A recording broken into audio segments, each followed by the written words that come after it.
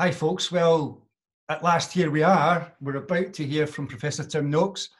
For me, one of the giants, if not the giant, maybe God in this field, this lifestyle that I'm passionate about. You all know that, and you know how much I appreciate him. Just before I introduce him, some of the stuff about him, I counted them. He has 37 letters after his name. How cool is that? Not many people have that. He's published, listen to this, 750 books and articles, scientific books and articles. Over 19,000 references are cited about him in the scientific literature. That's just amazing. He is a prolific author.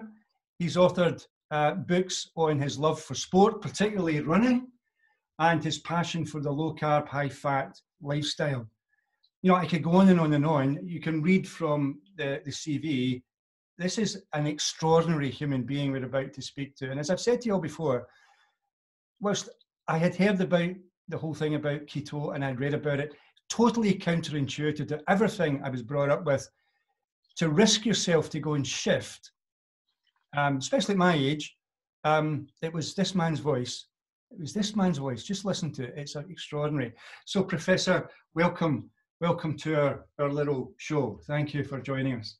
Well, thank you for that lovely invitation. It's a great privilege to be here, and hopefully we'll be able to share some wisdom and change people's lives. I'm sure we can. So do you want to tell us something about your story? Because your story is one of the extraordinary stories anywhere. You know, there have been films made of it already, but I guess there'll be more on the road. It's very special, and it'd be wonderful for people to hear it. Sure, Jack. So it's really interesting because when I left matric, my high school, I didn't know what I wanted to do. I had no idea whatsoever, and I was fortunate to go to America for a year as an exchange student. And whilst I was there, Professor Christian Barnard performed the world's first human heart transplant in my town and in the University of Cape Town. And yeah, I woke up one morning 3 months later in March 1968, and I said, I want to study medicine. And that was it. And so when I came back to South Africa, I enrolled. And that was, if he had not done that operation, I would not have become a medical doctor. I have no idea what I would have done, but I wouldn't have been a doctor. So that was the first thing. The second thing that happened was in 1968, the Olympic Games were held at altitude for the first time. Yeah. And most of the scientists had no clue what the effect of altitude was on human performance. They just assumed it would be fine. So the athletes went and competed, and there were some catastrophic events, some perhaps near deaths. Wow. But the point was that there was no knowledge about this critical event. As a consequence of that, and the fact that the East Germans competed for the first time in those Olympic Games, the world suddenly changed, and particularly the United States said, hold it, the East Germans are suddenly competing with us. We've got to beat them. How are we going to do that? Well, let's go the scientific route. And so science took off all over the world. The sports sciences took off all over the world. And it was just the year that I went into medical school, 1969.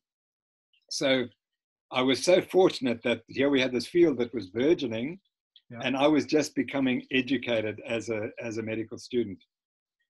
So I went into medical school, and one of the first things I did was I started competing in endurance sports. I started rowing. And the key moment there was that one day, to our little group in Cape Town, miles away from Europe and the centers of rowing, the Olympic coach for the British Olympic team came to Cape Town. He was invited, and he gave a lecture. And I can still see him giving the lecture. Yeah. And he went up to the blackboard and he drew a y-axis and an x-axis. And on the x-axis, he has distance rowed, 0,000, 2,000 meters. And on the y-axis was the blood lactate concentration. Yeah.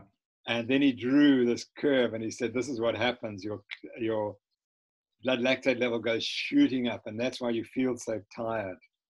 And I thought, you mean you can measure these things and explain why you feel like you feel? Yeah. And anyway, so when I walked out the lecture and walked down the avenue at the university, I said, that's it. That's what I'm going to do. I'm going to study sports science. Wow. And it was literally those two events that caused me to study sports science. And the next year I went into physiology and anatomy, and I was meant to learn medical physiology. I just didn't. I taught myself sports physiology. And in my whole medical education, I was always studying the sports side of whatever was being taught. I was studying the sports side of it. And so when I graduated, I only graduated because I managed to fool the examiners that I actually knew something about medicine, because I hadn't a clue how to treat anything, and I still don't. So anyway, so that was because I had all these other interests, and I was never interested in pharmacotherapy and so on. So having done that, then I went and did my internship, and I realized that medicine was really not for me. I don't have a photographic memory where you can just look at a book and then you know everything. I prefer to write the book rather than learn it in that way. And so after doing my internship, I said, no, I'm a scientist. And I went into science, and I started in cardiac physiology and did my PhD in cardiac physiology. And then the universities came to me and said, well, why don't you start sports science? Because that's clearly your love. So in 1981, we started sports science in my university, and perhaps to some extent in South Africa. And I followed that route and did lots of research, and you described some of the outputs that we had. But eventually my ill health caught up with me. I put on weight. Although I was running marathons and ultra marathons, I was getting slower and putting on weight. And then all of a sudden I realized that, well, I should say I saw Eric Westman's book. I read Eric Westman's book, The New Atkins for the New You, and I realized that I was probably insulin resistant. Within a few days, I realized I was seriously insulin resistant and pre-diabetic or diabetic, and I chose to go on his diet. And that changed my life, because in 6 weeks I reversed this terrible state I was in and started living again, as you've experienced and as everyone does experience when they go on this diet. Yeah. And so after about 3 years, I realized I'd have to write something, and I started acknowledging that I'd followed the diet. And that was the end, because that cut me off from my profession and my university, because they were not prepared to accept that what I was saying might be true. And so I was essentially kicked out of the university. I was kicked out of my profession, and I was charged with with acting inappropriately for a medical doctor, which was quite astonishing, because I just answered a small tweet. And it was ridiculous. The lady said that if she eats cauliflower, does she give burps to her child? And that was the question. So I answered it, and that then caused me to be in court for 4 years. Wow. And it cost millions to the country and quite a lot to me. Yeah. But in the end, we won the case, and we proved that the low-carb diet is healthy, and it is conventional, it's evidence-based. We presented over 12 days of testimony, myself and my 3 expert witnesses, presented 6,000 pages of scientific documents, compared to the 1 document that the opposition brought to prove that the low-carb diet was dangerous. They brought 1 study which didn't prove anything. And so in the end, it was an amazing experience. I got very close to the head lawyer, Dr. Rocky Ramdas, and we just became brothers. And so for all the hardship, there were many benefits from going through it. But in the end, we won. We proved that the diet works, it's safe, and it can be prescribed. And so that, in a sense, is something of a landmark study. Yeah. I mean, you've just summed it up in a few minutes, but it was 4 years. It was, having heard you lots of times talk about it, and the kind of madness of the establishment's arguments against you and the stuff they got up to, and then you finding the scientific support to prove them wrong. I mean, it was quite a story, really. There's a lot to it, yeah?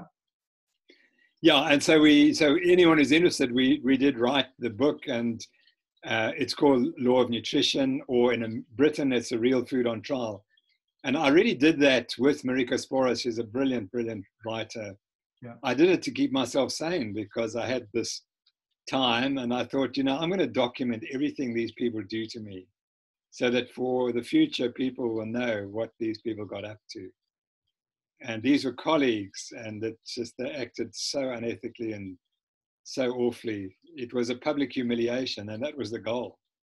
And unfortunately, the goal was to shut me up and to take me off Twitter and to make sure that no one ever heard my opinion again. Or conversely, any other doctor's opinion who was promoting the low carb diet. That was the goal.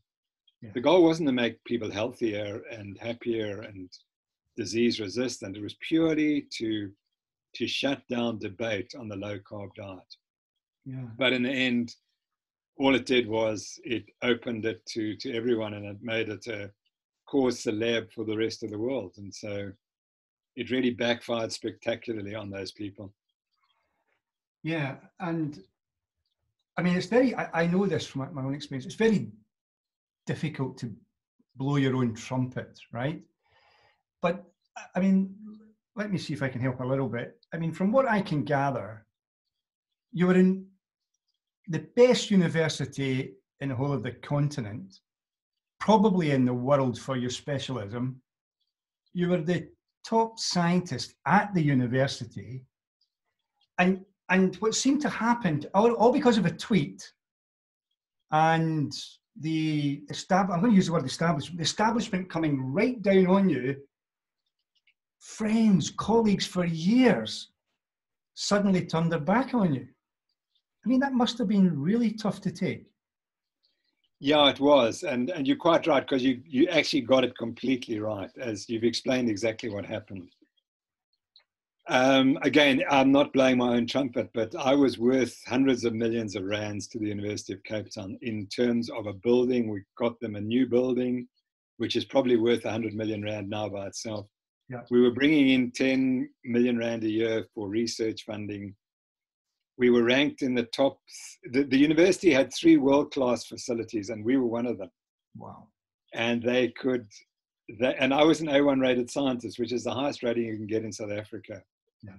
And on the grounds of what 4 doctors decided, they decided on behalf of the university, and the university wasn't strong enough to say, no, this is not right.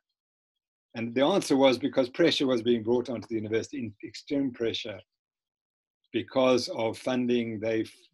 Obviously, there were funders out there who didn't like what I was saying. Yeah. And they had to shut me up. And there is an organization, we're pretty sure that they were involved.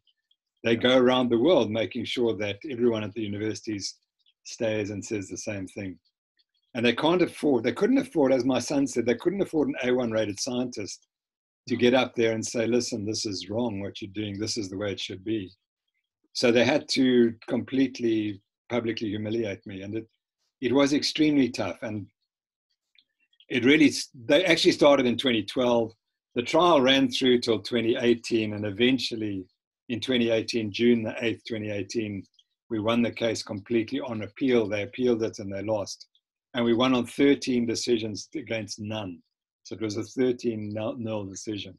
Wow. And I would have thought that the University of Cape Town would have had the courage to say, okay, we were wrong.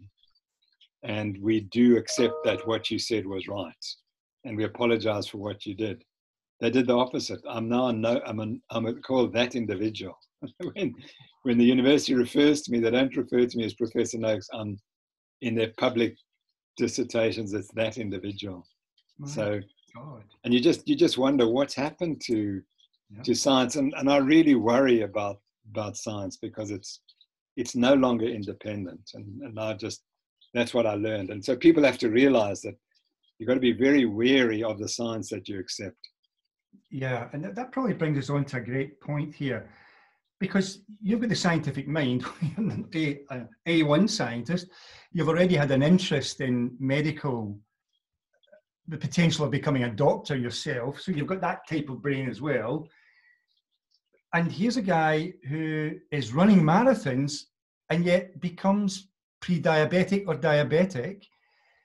How on earth does that happen? But when you find that out with your, I'm going to, people understand your big left brain type approach to the world, and then you come across the Atkins thing from Dr. Eric Westman, and how do you deal with that scientific mindset with the counterintuitive stuff about going low carb, high fat? How did you go through that journey?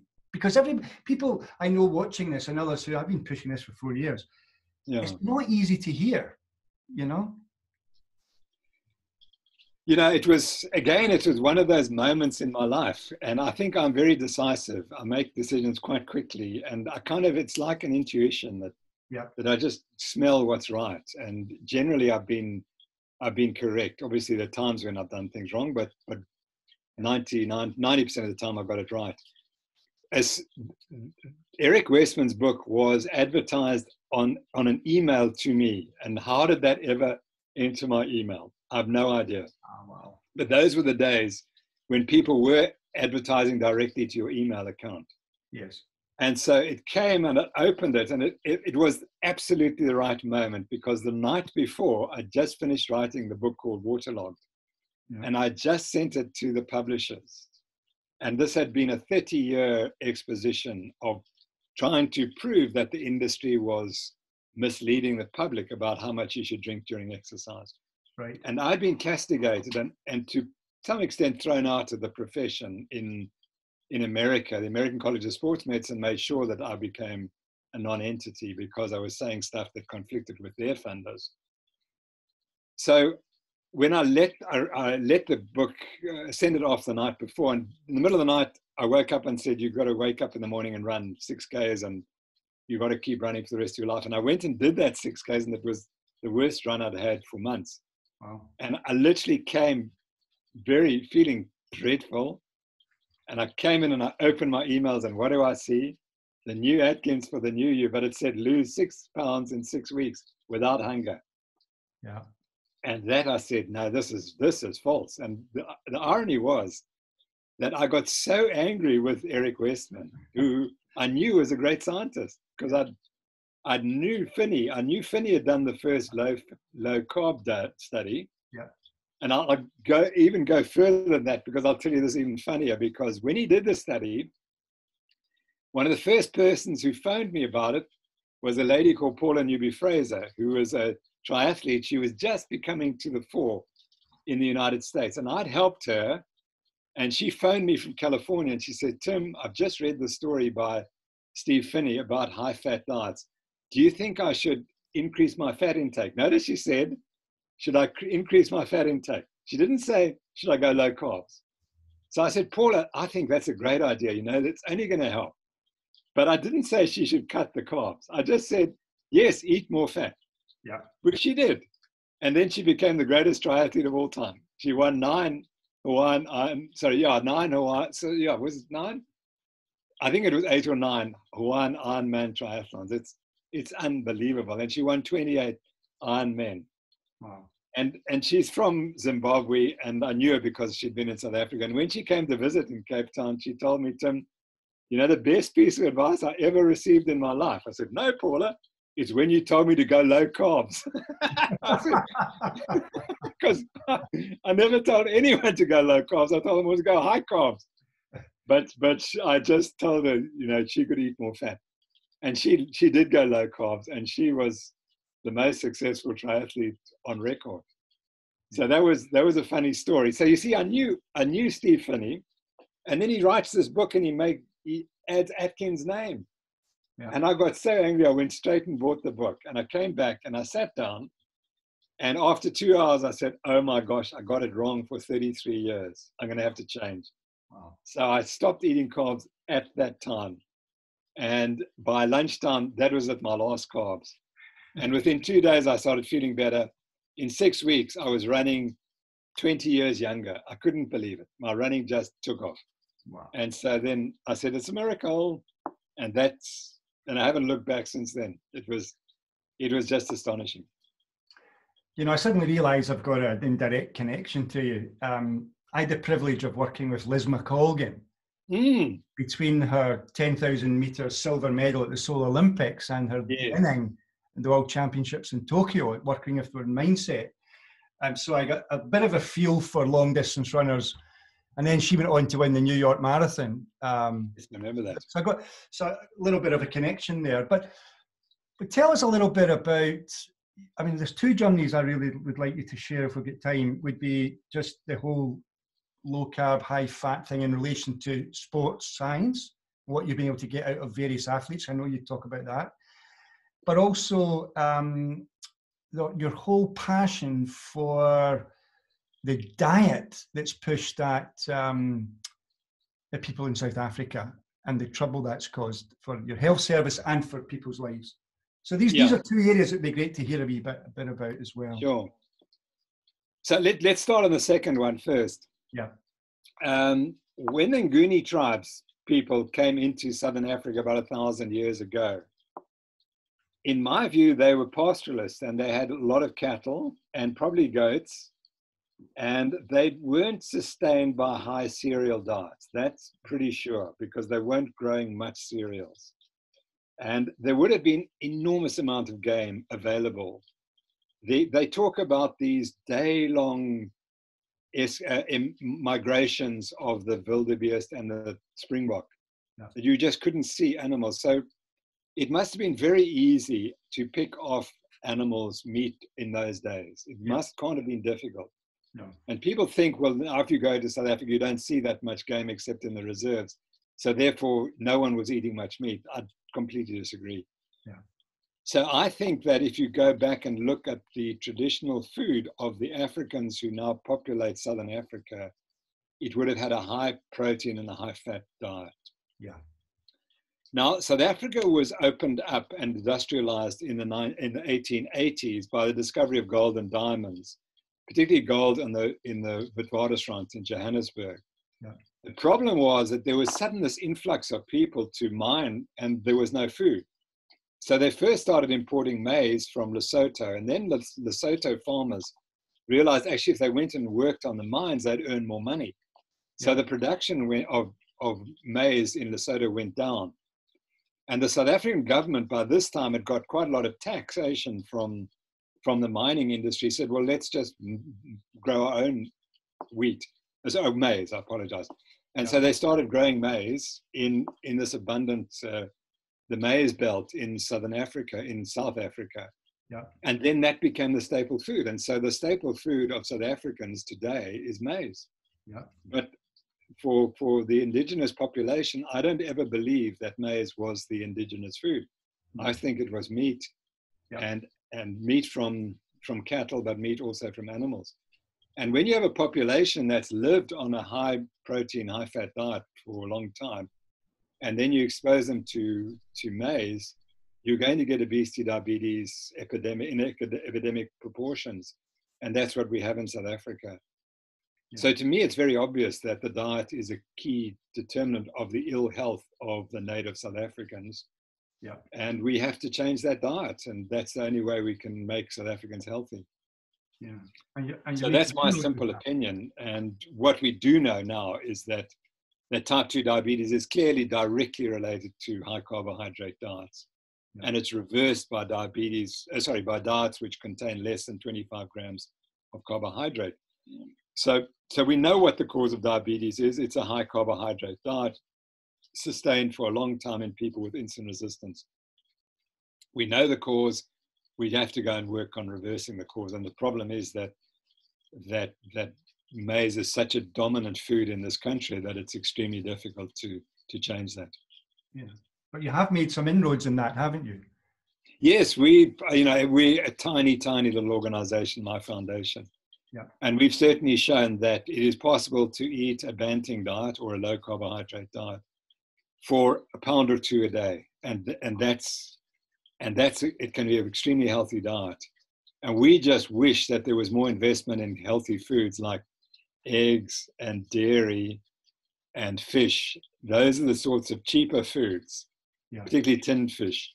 If you were to subsidize those foods in a real way, and then it would be possible to get people off the high sugar, high carb, high cereal grain diets. And once they do it, they start to look so much more healthy. Yeah. And I get frustrated when I walk through hospitals in South Africa and you see the waiting rooms with people who are waiting for their medicines, and you just see that this is a metabolic problem. It's a nutritional problem. It's not going to be helped by drugs and pharmaceutical agents. No. And the thing, of course, is that one would imagine there's a resistance again to the idea of people being educated into what's actually going on, and getting to make the shift towards the high fat and the low carb lifestyle. But it must be happening in places. I'm sure I heard you say before you have been getting results, and people are reversing out of those situations. Yes, indeed. So when we wrote the book, The Real Meal Revolution, which was really one that sparked the revolution in South Africa, and ultimately was the reason why I was charged, because that book threatened to challenge dietetics in this country. Yeah. And the dietitians, because they're not trained to think counter arguments, the profession is not built on counter argument. This is the way it is. Yeah. And you just accept that and do it. Yeah. And we don't have a debate. No. It's remarkable. It's the only profession where you're not allowed to question and propose an alternate hypothesis or theory. So that was what happened. But the end result of that was that a lady who read the book, she realized there was one weakness, that it didn't have a 7-day meal plan. And so she started putting together 7-day meal plans, and she put them on her Facebook page. So it became the Banting 7-Day Meal Plan Facebook page. Wow. And today, which she started 5 years ago, she has 2 million people, mainly South Africans, on this diet. Fantastic. So that gives you an idea how the diet has exploded throughout this country, and why we were such a threat to the dietetics associations. So yes, there has been huge benefit, but it would be very nice if someone in an official position would say, it's okay to eat the low carb Banting diet. It will make you healthier. Yeah. And if you're diabetic, it should be the standard of care. Yeah. But this is the issue all around the world, in every country, isn't it? Getting them to admit this. We're getting there slowly, but so congratulations on the impact of a page in your book, whatever it was that happened, reading that book for that lady to just realize she had to do something. It's fantastic. She's very funny because she says, the Americans at Facebook phone her and say, how can you have 2 million followers? What did you do? She said, it's simple. I just cared for those 2 million people. Yeah. Yeah. She said, I care for everyone, and we treat them with respect. Yeah. And it doesn't matter how fat they are and how much weight they lost. They're unique human beings, and we're going to support them. Yeah. And that's why it's been so successful. I mean, I think the magical thing about the low carb and the keto thing is most people, I believe, certainly my reason, come in for their health. Mm. They're not necessarily coming to sort of get really thin and look fit. No, I mean, certainly people do, of course they do. But I think the vast majority are in it for their health. And what I find, even just this morning, listening to Jimmy Moore, who you've been on, yes, just listen to his podcast today. I mean, almost it's frightening how many diseases and health challenges are affected by the mainstream way of eating that we've been pushed at for 50 years or whatever. And as soon as, as you said, in a matter of days, a week, 4 weeks, 6 weeks, people get massive improvements in all kinds of diseases. I mean, that must also thrill you, does it not? Yeah, absolutely, it does. And as you made the point, I estimate that 85% of chronic disease, the chronic diseases that we see in hospitals, the obesity, the diabetes, hypertension, probably the cancers, the dementias, and a whole range of other things, are all linked to dietary problems. Yeah. I'm always reading, but Richard McCanus, Dr. McCanus, an English physician, wrote a book called Eat Fat and Grow Slim. Yeah. But he wrote another book which has completely escaped. And it's called, it's Not in Your Mind. It's Not All in Your Mind.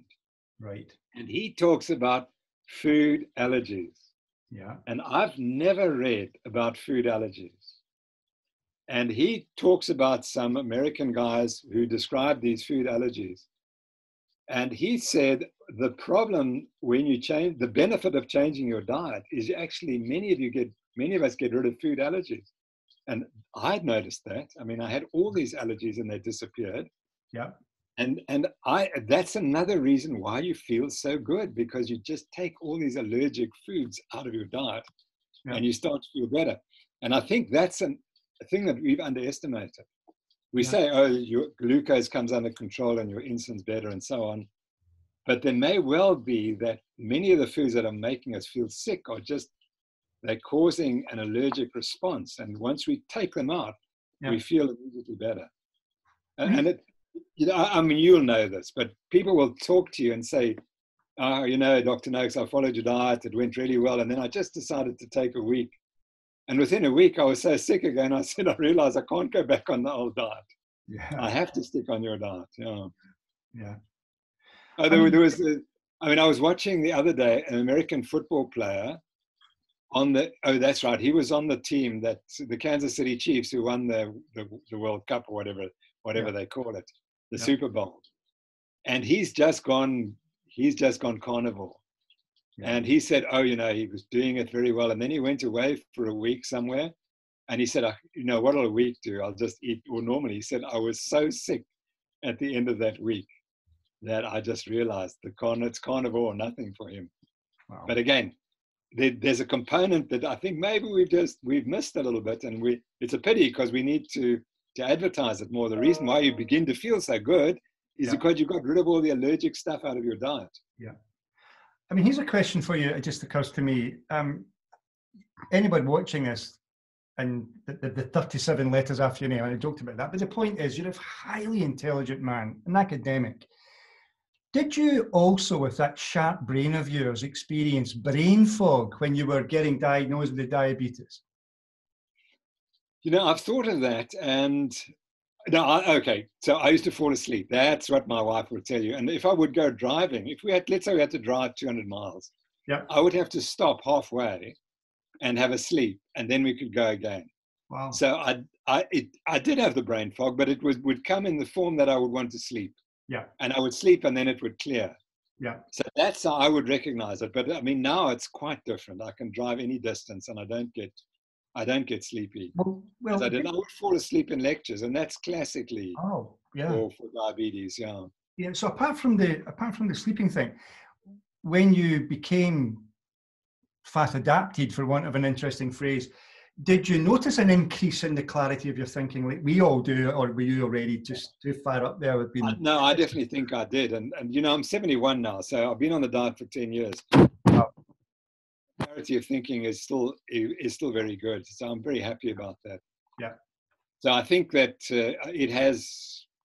You see, what you have to compare with is what if I hadn't done it. Yeah. And then I think we'd have two different people talking to you. Yes. One would be 120 kilograms heavy. Yeah. On insulin. Yeah. And with completely uncontrolled glucose, probably with some peripheral vascular disease, maybe a stroke. Compare that to 20, 30, 40 kilograms lighter, and I'm able to maintain quite well. Yeah. So I think that would be the difference. That's fantastic. I was just on the cusp of really deteriorating. Yeah. And given a year or two more, then things would have started changing for the worse. And the point, of course, is that you had no idea you were on the road to diabetes because you were the perfectly fit guy running marathons. Yeah, no, that's exactly right.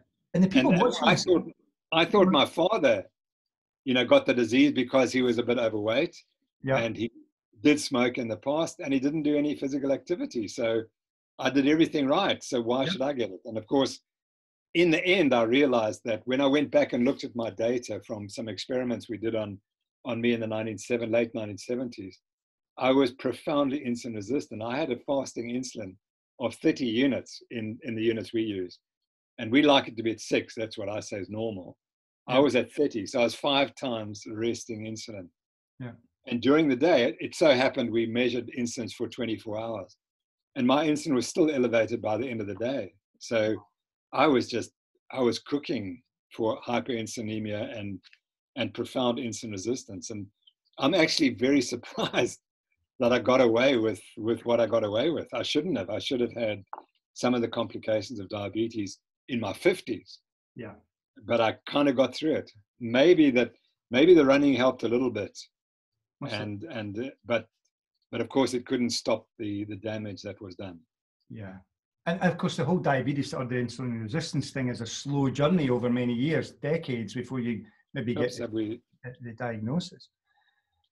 Can you tell us a little bit about the sports stuff you're proud of? Because there's a whole thing going on there that's really fascinating. Have we stopped?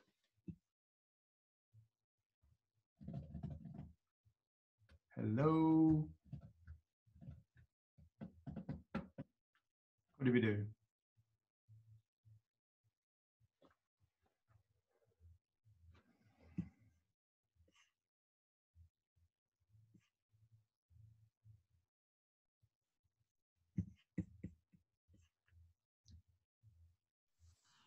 You back? Hello. No, we just lost the internet connection. Sorry about that. No, that's okay. These things happen. Thank God I've got you back though, because we just got to the good bit. It's good. So I was be quite good to get a bit of time, because time will run out. These things fly by, I find, but especially with yourself here. And I don't want to interrupt too much so people can get as much of your voice as possible. But the thing is, tell us some of the stuff you've done in sport though with this, because that's really fascinating as well, and a bit counterintuitive. So we're referring to diets. Is that you like to talk about diets? Yeah. The running and the sport and what you've been able to do with that. Yeah.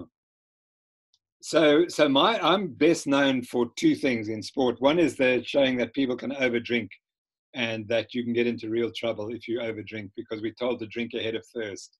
Yeah. And that's a killer. For some people who have a condition called inappropriate ADH secretion, they can retain the water, and as a consequence, the brain swells and they die. Wow. And that happens in marathon runners, and it's still happening, even though we described the first case in 1981. So that was the one. But the other bit was the fact that the brain controls exercise performance, and in a sense, to some extent, what you believe is what the outcome is.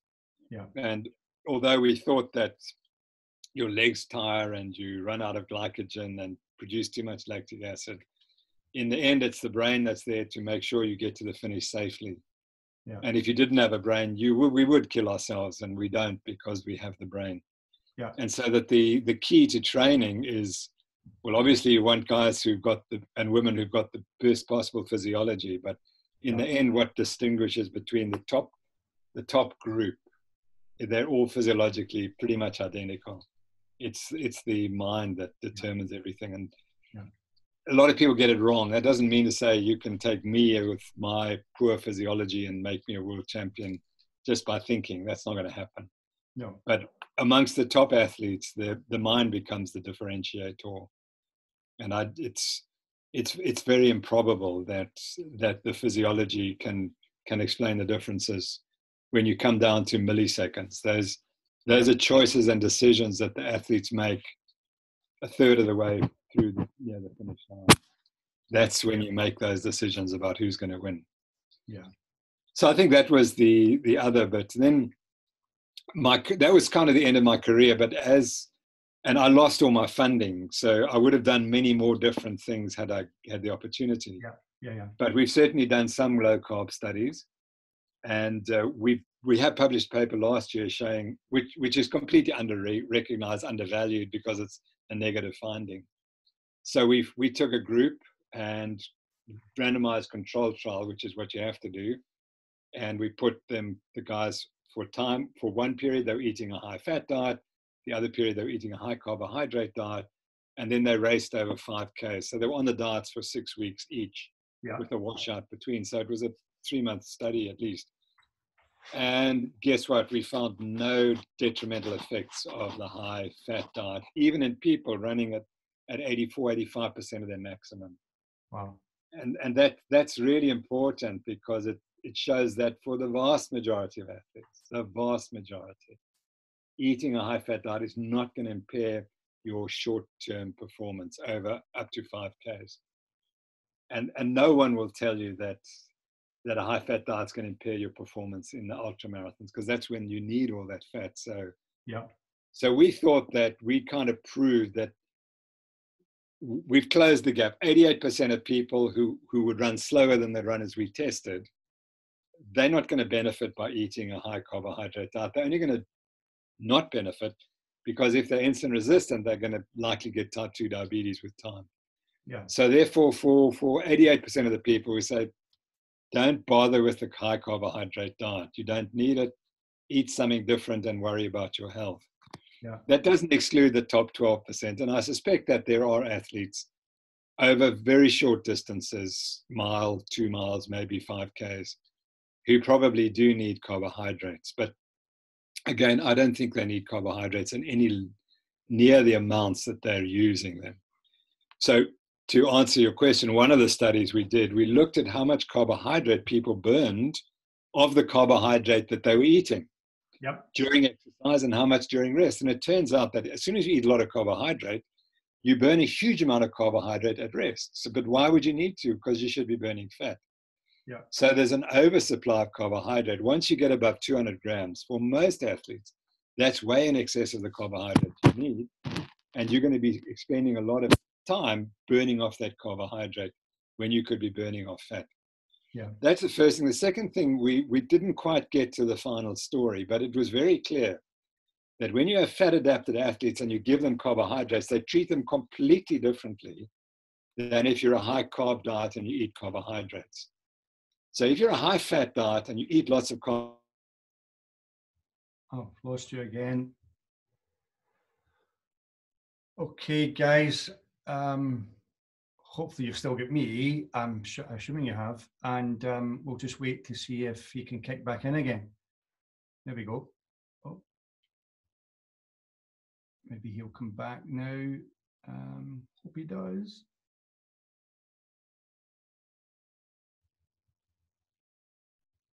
There we go. Sorry. We missed you. Now, how much did you get of that? Did you remember? We just got up to the bit about they performed differently with having the carbs. Oh, that's right. Yeah. Yeah. So I'll pick that up. Yeah.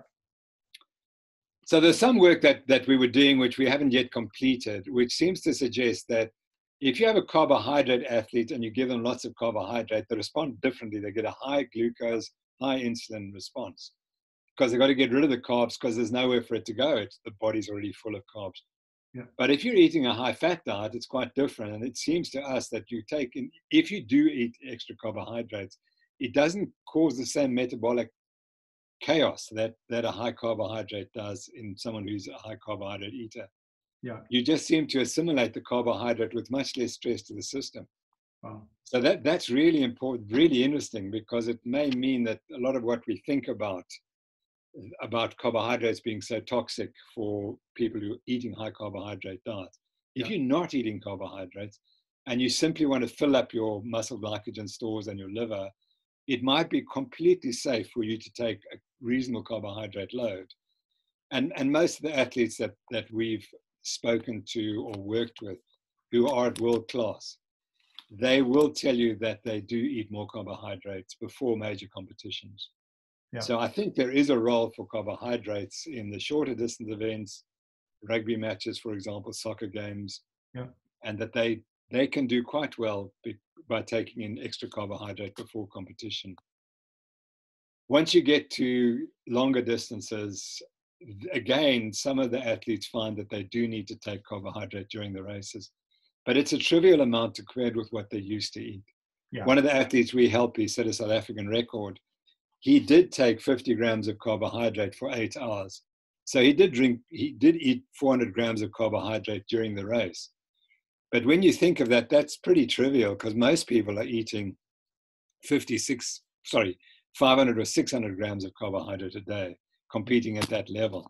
Yeah. And here, for one day, he ate 400 grams.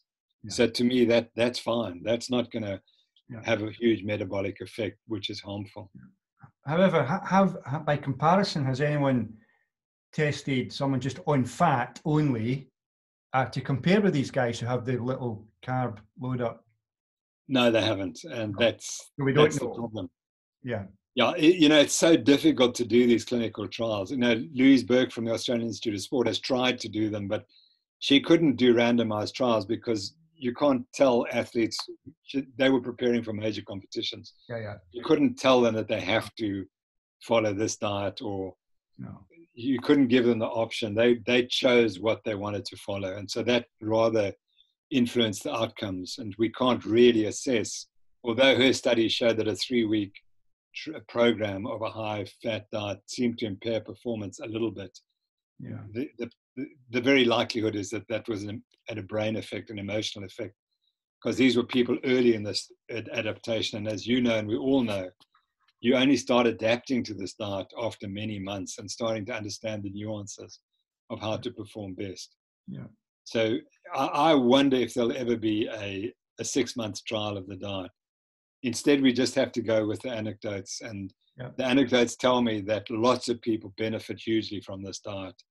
And they do very well left to their own devices. And some of them eat a little bit more carbs, and some eat none or very little, and some eat a little bit.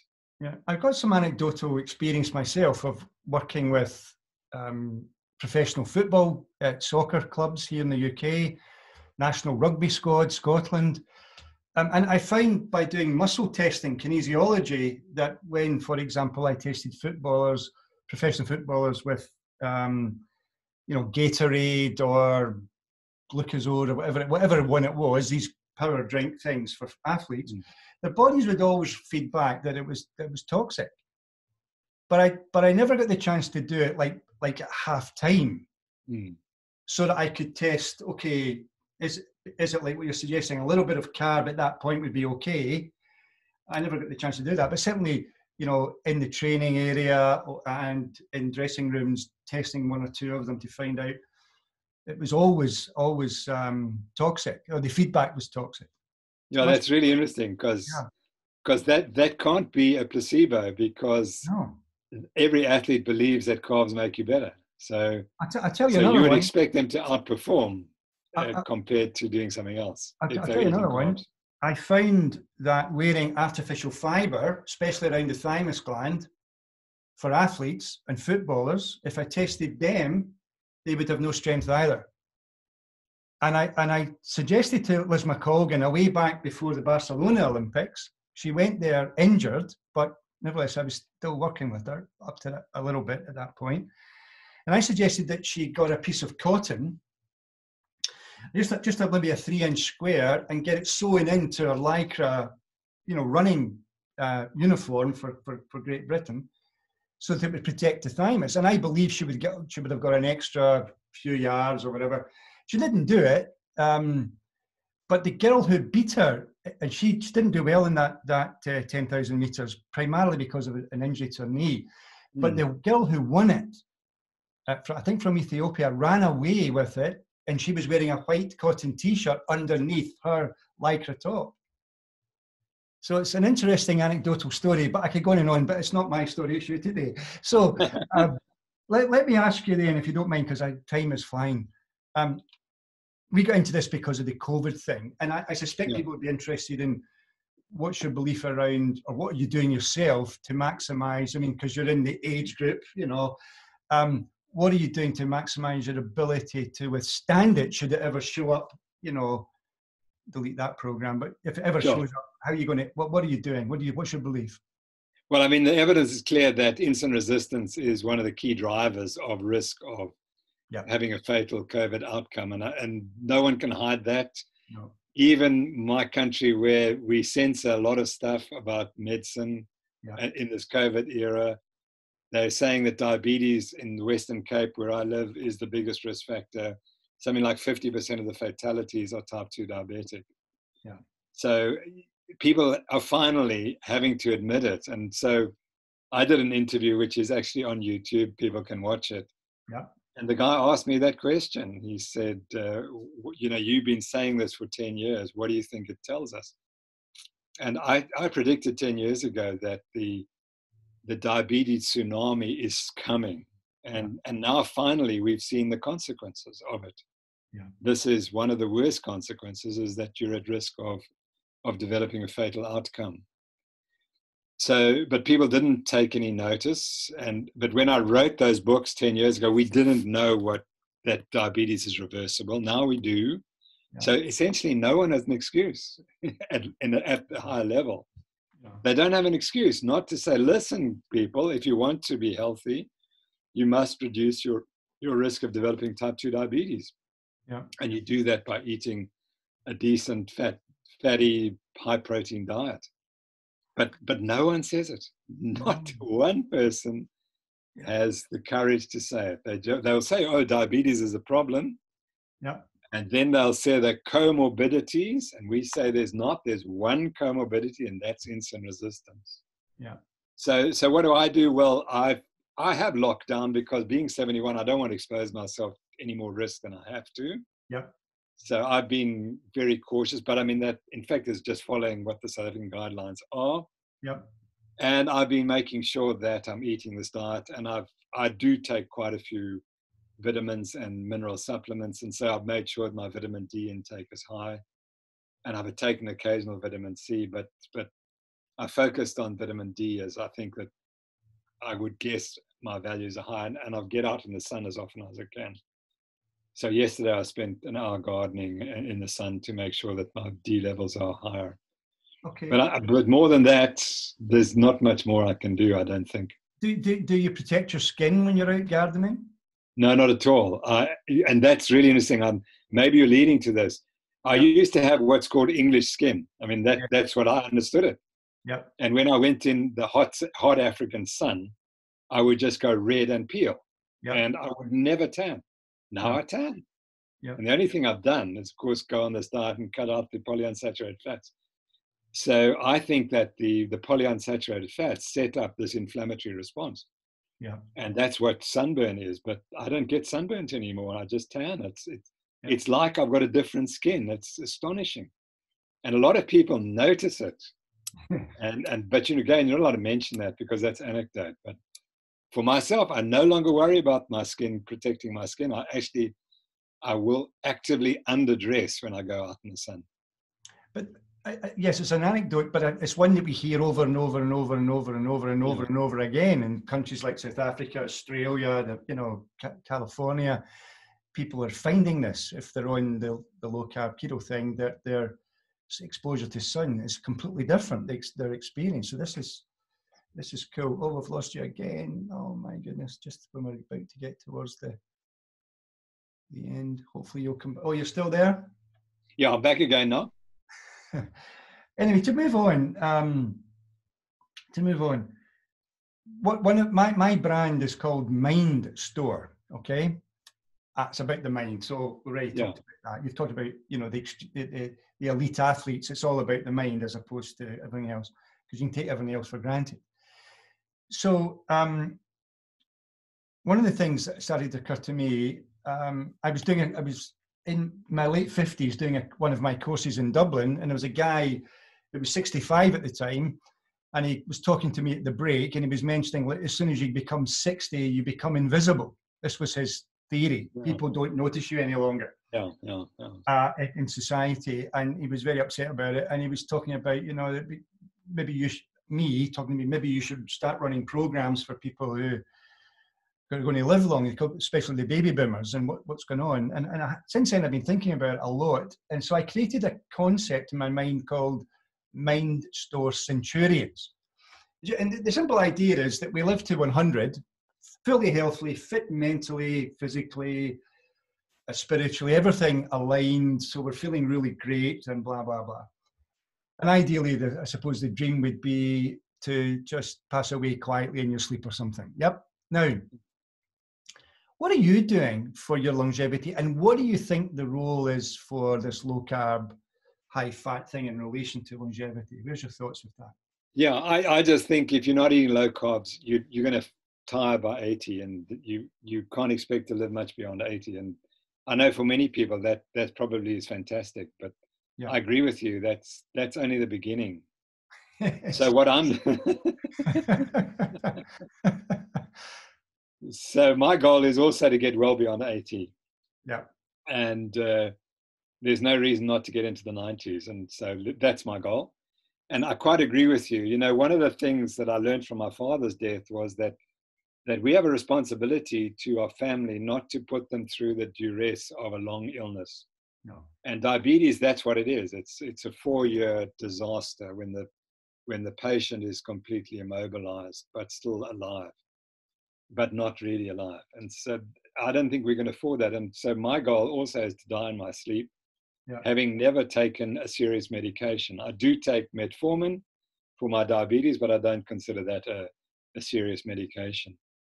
Okay. So the goal is to die in your sleep without ever having taken serious medication, and hopefully to get beyond the 90s and maybe into the hundreds. So, and again, it's what you believe determines what you believe. And if you continually thinking you're going to die at 80, well, that's what's going to happen, because you're going to start slowing down and you're not going to do what you should be doing. With the lockdown, it's been really interesting. I haven't been able to go to gym, and I could feel myself aging in this sorry, my cell phone is trying to answer something. And I can feel myself slowing down. I've gone back to gym now, one session, and I'm back feeling great again. Fantastic. And I can't imagine trying to live beyond 70 without doing gym twice a week. You can't do it, because you just get fixed. Your body just gets fixed. Yeah. So you have to do hard. And I do hard exercise at the gym. Yeah. And then I continue to run. And I think those are without the diet, you won't get anywhere. But without the exercise, you don't maximize the benefits of the diet. Yeah. So you have to do both. And then you have to keep working and have a goal every day and get up with a reason. And mine is, I'm just trying to solve issues, try to continue to solve the medical issues that we face, and try to write more and to know better my topic more better. And, I look at it as this: I'm retired. I've got all this time, and I've got questions that I wasn't able to answer in my career. So what's a better time than now? So, and I really enjoying life, and let's hope it just keeps going that way for a couple more decades. Yeah, I mean, it feels like we're coming to a natural end, but maybe people would want me to ask you this, and I hope you don't mind. What would be a typical day of eating for you? What are you kind of eating? What are you doing? That would be really nice. And then you can tell us how people can find you, and then obviously we'll encourage people to donate when this goes up next week. Sure. So my diet's very simple. It's like yours. I eat only 5 or 6 foods: fish, dairy, meat, eggs, nuts, and some vegetables. That's it.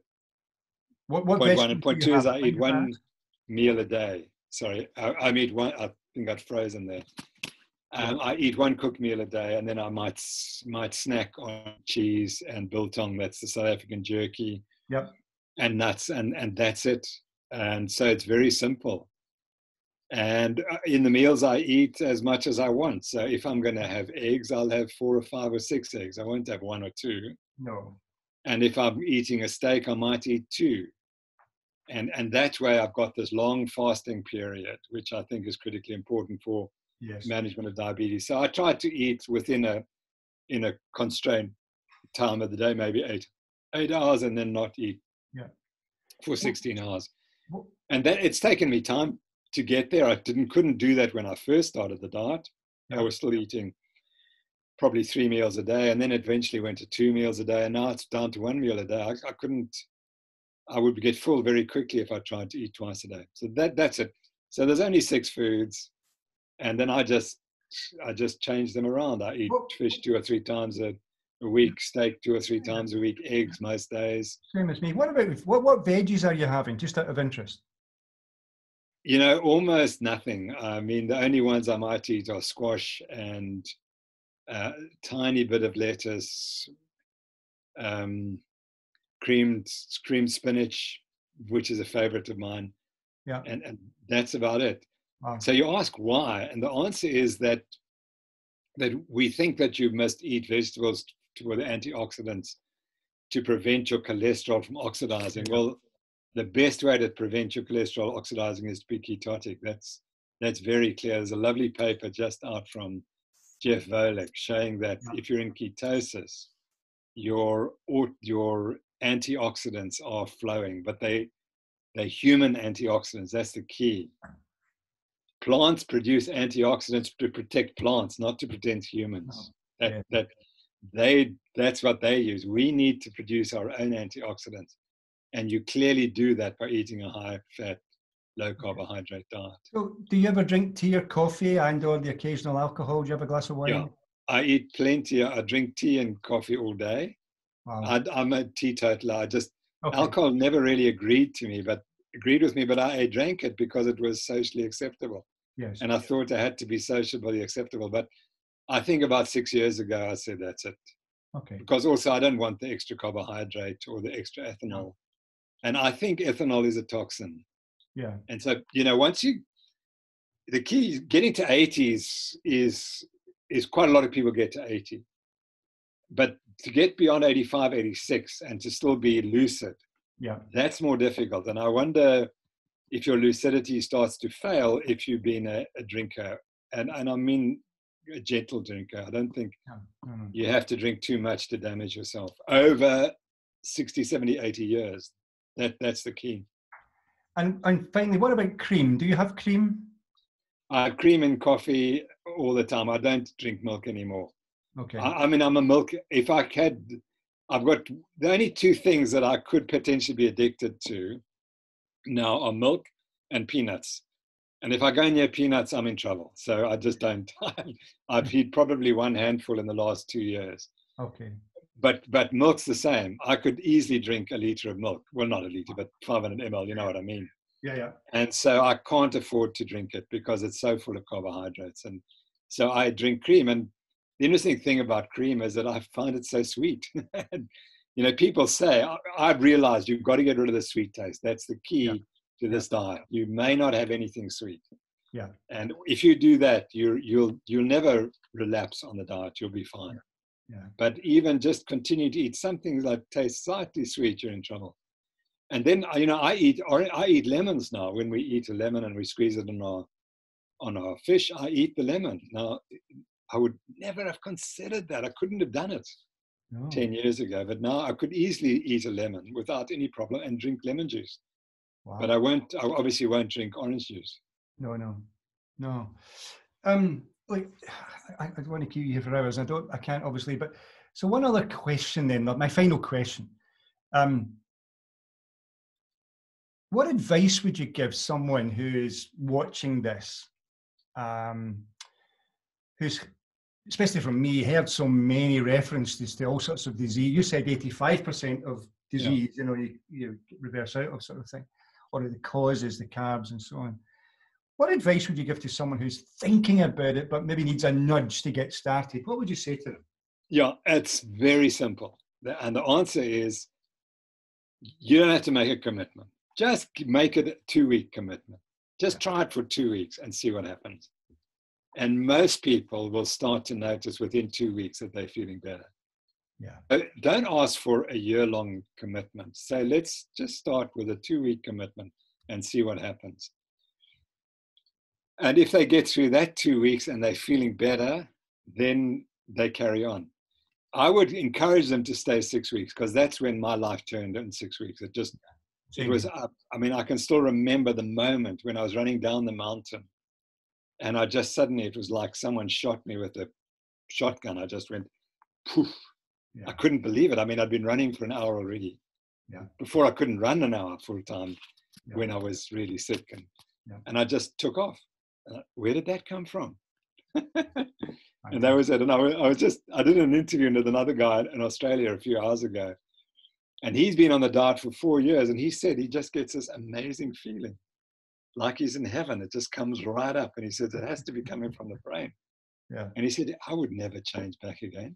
No. So if you're an athlete and you're thinking about it, just try it. And it might be tough for a week, but sooner or later, you're going to feel better. And listen to the people who've done it and who benefited hugely. I mean, the only people who are not going to benefit probably are the ones who are so insulin sensitive that they can afford to eat carbs.